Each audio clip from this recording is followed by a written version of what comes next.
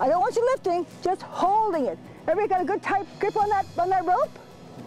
Do I hear yes? Yes. All right. Okay, let's see. Oh, I thought you said you had a tight grip on it. History came to life as Medicine students raised a First Nations teepee at Police Point Park. This area here at Police Point Park actually is the native ground for the Blackfoot people. This was basically a spring gathering ground for them.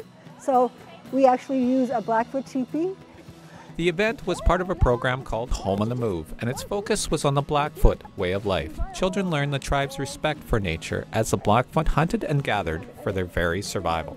It isn't just the teepee. The teepee is sort of a symbol, because we start off with talking about the buffalo and how the buffalo was very important to the First Nation people. The fact that they used everything with the buffalo, and how they were conservers of the land.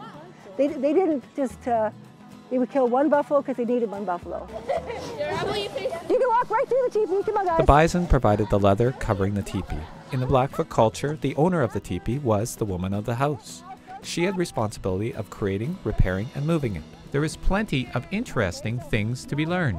That boys sit on the right side of the teepee and girls sit on the left. So why did you find that interesting? Because I never knew that before. This type of hands-on learning is key in creating positive teaching experiences. It's important because it becomes imprinted on their memories and they will remember it for a lifetime.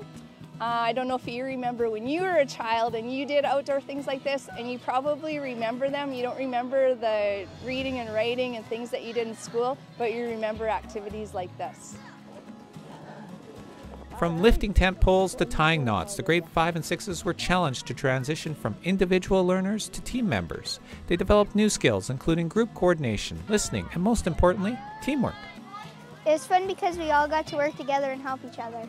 Police Point Park has more than 30 programs for kids, teens, and adults throughout the year to reconnect with nature and uncover our area's history. For Go Southern Alberta, I'm David G.